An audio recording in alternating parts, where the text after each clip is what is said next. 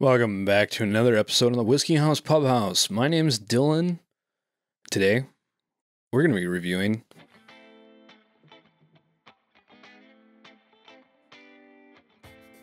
this box. No, actually, we're going to be talking about Little Book, Chapter 8, The Path Not Taken, right? Yeah, Path Not Taken. So this has actually been out for a bit, and I thought it was time for a review. So the Little Book stuff is I'm always hesitant on them. It has been a while since I picked one of these up. Not because I don't like Jim Beam or I boycotted Jim Beam to an extent. It's more so if I'm gonna have a weird recipe or a weird mash bill or something like that, usually the craft guys do it better. At least sometimes I feel like that. Let me know in the comments. But the last one I got was actually the 2021. I'm looking at it right now, the invitation. I haven't been a fan of some of them. I think last year's I liked, but I did not pick up. But we're talking about this one. So what do we got? So this is a kind of a Boo Rye to an extent. So what we got in this? This is a 18 Kentucky Straight Bourbon Whiskey, High Rye, 11-year Kentucky Straight Rye Whiskey, 7-year Kentucky Straight Rye Malt Whiskey, a 5-year Kentucky Straight Rye Whiskey, KY Family Style Char 4, 5-year Kentucky Straight Rye Whiskey, Pennsylvania Family Style Char 1. Right? Is that Char 1? Yeah, Char 1. A 5-year Kentucky Straight Rye Whiskey, Pennsylvania Family Style Char 4, and a 4-year-old Straight Rye Whiskey. I will say the blending on these have typically been really well done. Let's pour this. Let it open up a little bit. No, I'm not using a Glencairn because mine are all dirty. So I'm using this official Bourbon Trail Bourbon. I can't see it. I gotta look into it. The official Kentucky Bourbon Trail drinking glass, available only on Amazon. So we'll let that rest for a little bit. This is 59.1% alcohol, 118.2. Now, these are recommended sale price at about $160. So for $160, they have to do better than Knob Creek single barrels, right? I'm only really getting a lot of alcohol burn, a little bit of eucalyptus or something. It does smell rye heavy as far as the Jim Beam profile.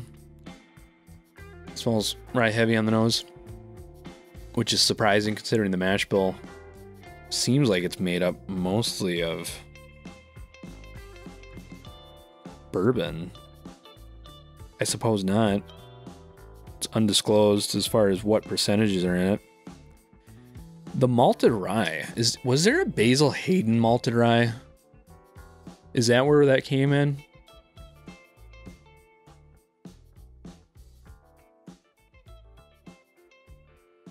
Oh, I just got like a... What is that? I'm trying to think of it. It's a condiment I'm thinking of. It smells like a ketchup, mayo...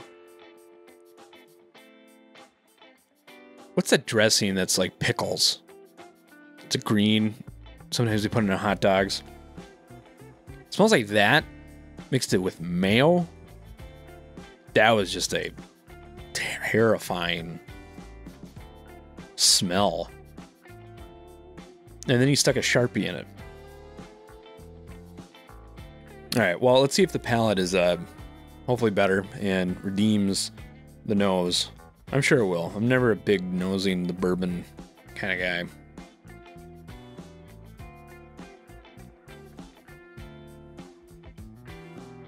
Bourbon was meant to be nosed to just be a candle.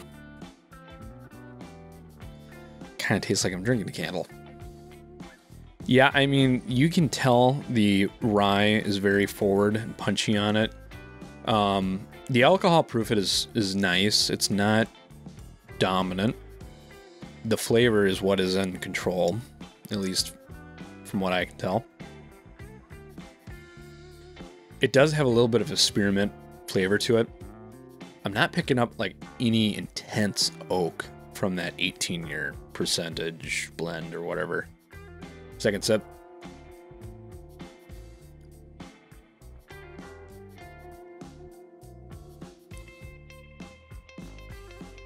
Man, I don't know. I remember liking this on the podcast we did. This is not anything great for me. It is spearmint, kind of toothpastey. It does have rye forward qualities to it, which is fine. I like rye. That's not the problem with it. It's just there's not a quality or a uniqueness that I can't get out of a $20 bottle. Not a $20 bottle, but a 40 range bottle of, rye.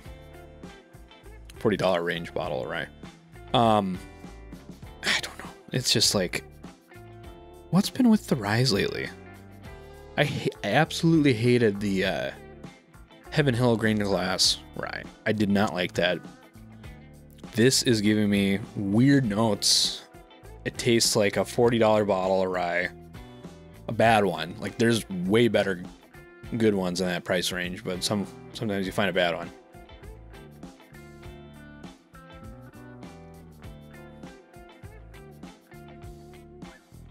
General sweetness, general caramel. I'm not finding, maybe it's me, I don't know. I'm not finding complexity into it, nuance.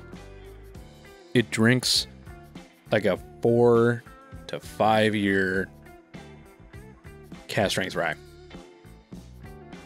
That was done good. A good 4 to 6 year cast strength rye around that $40 to $50 range. Like a Pikesville.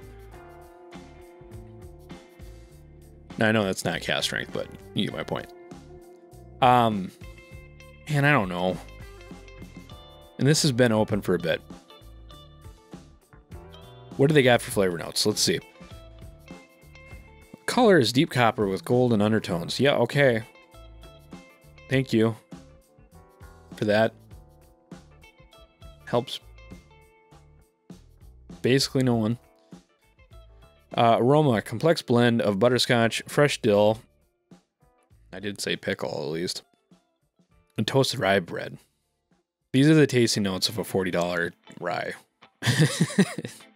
Taste. Floral notes, intermingled with sweet apricot and heavy oak. I'm not getting the oak on this. Heavy oak? I just did a review of the Two Soul Spirits Jake Harbor.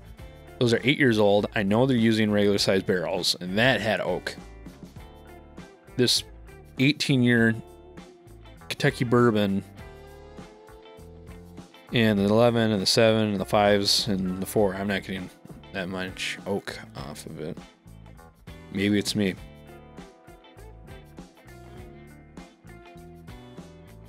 There's no flaws with it as far as the juice inside the bottle. The only flaws that come with it are the ones administered by the suggested retail pricing. The blend is done good. I just don't think it reflects the pricing based off the flavor. I'm still not getting the oak. Maybe, I don't know. I don't know what to say about this. I'm disappointed, once again, by a little book release. Last year's was better. I liked last year's. Final thoughts on this. No. Especially when you can go out and get single barrel picks of rye from Knob Creek, the 9-year-old 100 proof for $40. You get the 7-year rye. You can get there's a 10-year rye now. There's so many other options. This just feels phoned in and just seems like a placeholder just so you can collect this year's bottle. Not a placeholder, but feels phoned in. And I didn't want it to be. But if this is something that you like, I understand why. It's not my profile. And I respect that. Don't let me ruin it for you, and I don't think you will. Because you probably won't take much of what I say seriously. I still like to rant at the camera, so. And you're still watching, so obviously you think of something.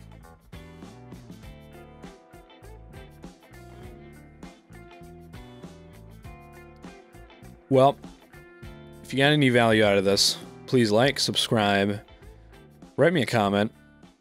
If you have a bottle that you would like me to review, and it's decently obtainable, I will do my best, and I will try to find that bottle. Maybe I have it already, but let me know if there was a bottle that you'd like to see me review. Otherwise, if you have any other suggestions, comments, leave them below. But that's going to do it for this episode of the Whiskey House Pub House. My name's Dylan, and we'll see you next time.